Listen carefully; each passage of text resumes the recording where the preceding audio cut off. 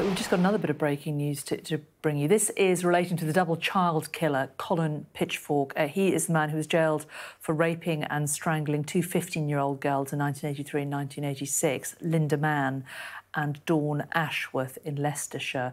He can now be released from prison, subject to conditions. This is according to the Parole Board. There has been a great deal of public interest in whether or not he should be released from prison, but the Parole Board have decided that despite raping and strangling two 15-year-olds in the 80s, he may now be released from prison. We'll get more reaction to that, I am sure, later in the day here on Sky.